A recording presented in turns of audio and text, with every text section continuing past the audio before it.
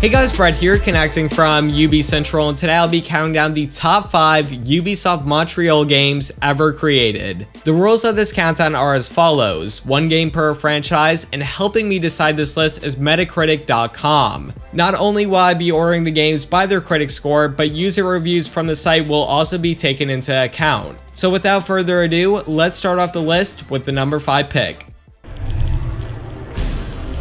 5. Keep away from me! Prince of Persia: The Two Thrones, released on PlayStation 2, Xbox, mobile devices, and PC. The game was later ported over to the PS3, PSP, and Wii. The Metascore of the game is currently sitting at an 85 out of 100 with an 8.5 user score. This third-person action game is the third chapter of Ubisoft's classic series, and it begins with the prince returning from the island of time to Babylon with his love Kylina. Instead of the peace that he longs for, he finds his homeland at war and the whole kingdom turned against him. The prince is captured immediately, and Kylina has no choice but to sacrifice herself and unleash the sands of time in order to save him. The prince soon discovers that past battles have given rise to a deadly dark prince, whose spirit gradually possesses him. Surprisingly, this game was praised for its PC port, and I can't say the same for Ubisoft's recently released titles. Here we go again. Number 4, Child of Light, released on last-gen consoles, current-gen consoles, PC, and the PS Vita. The Metascore of the game is currently an 89 out of 100 with a 7.7 user score. This platforming RPG puts players in the shoes of Aora, a child stolen from her home. In her quest to return, she must bring back the sun, the moon, and the stars held captive by the mysterious Queen of the Night. Child of Light is praised for its simple battle system that grants diverse battles with many different monsters. If I had to describe the game in one word, it would be brilliant. Ubisoft Montreal really outdid themselves with this unexpected game. The visuals and story are beautiful, and if you haven't picked up this game yet, I recommend doing just that. 3.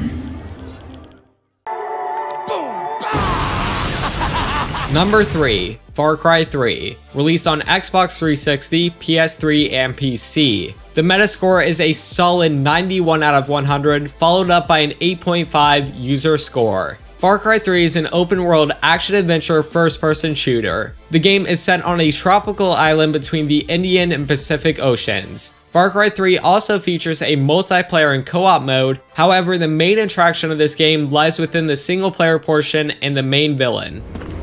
Did I ever tell you the definition of insanity?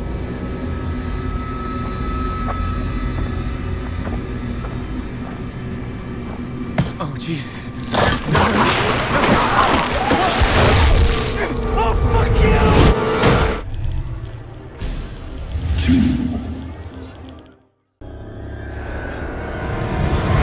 Number 2, Assassins Creed 2, released on PS3, 360s, Windows, and Mac. The Metascore is a 91 just like Far Cry 3, but the user score is an 8.6, putting the game right above Far Cry 3. Assassin's Creed 2 is a historical fiction action-adventure open-world stealth game. It is the second major installment in the Assassin's Creed series, being the first chapter in the Ezio trilogy. The frame narrative is set in the 21st century and follows Desmond Miles as he relives the genetic memories of his ancestor Ezio Auditore. The main narrative takes place at the height of the Renaissance in Italy during the 15th and early 16th century. The player will guide Ezio on a quest for vengeance against those responsible for betraying his family. The primary focus is to utilize the player's combat and stealth abilities as Desmond begins to uncover the mysteries left behind by an ancient race known as the First Civilization, in the hope of ending the conflict between the Assassins and Knights Templar.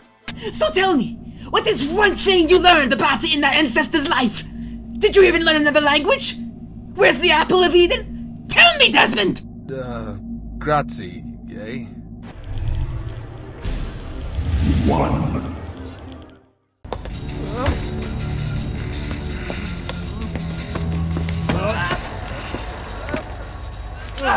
Number 1, Tom Clancy's Splinter Cell Chaos Theory. Released on 10 different platforms, yes, you heard that right. It was even released on an N-Gage. What is that? Anyways, the Metascore is a 94, ranking as one of the highest on the site, and it also has a 9.2 user score. Chaos Theory is the third game in the Splinter Cell series, endorsed by novelist Tom Clancy. As with previous entries in the franchise, Chaos Theory follows the activities of Sam Fisher, an agent working within the NSA. The game has a significantly darker tone than its predecessors, featuring more combat and the option for Fisher to kill people he interrogates as opposed to simply knocking them out. As a result, it was the first Splinter Cell game to receive an M rating by the ESRB, an assessment which has since been applied to all releases in this series. Chaos Theory features competitive and cooperative multiplayer, and the cooperative mode expands play by allowing for 2 agents to play through a unique 7-mission story mode which parallels the single-player campaign. And that brings us to the end of the video. Did you agree with this list? If not, what are your top 5 Ubisoft Montreal games? Let me know in the comments down below. As always, thank you guys so much for watching, and I will see you all later.